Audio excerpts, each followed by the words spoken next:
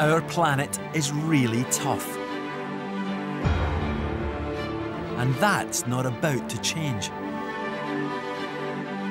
In the long run, Earth can cope with anything we throw at it. We could clear all the jungles, but a jungle can regrow over a few thousand years. We could burn all Earth's fossil fuels, flooding the atmosphere with carbon dioxide. But even then, it would take only 1 million years for the atmosphere to recover.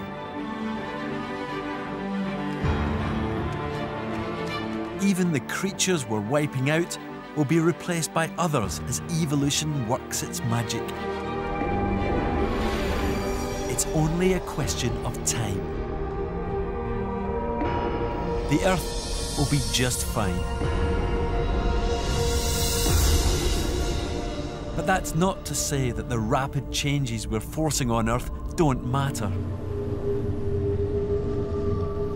We humans operate on a different time scale.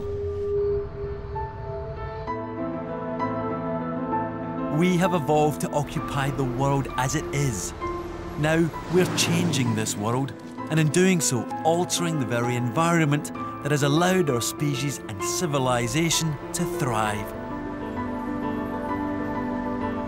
We're certainly more advanced than the dinosaurs, but that doesn't mean that we're much better at coping with sudden change on a global scale.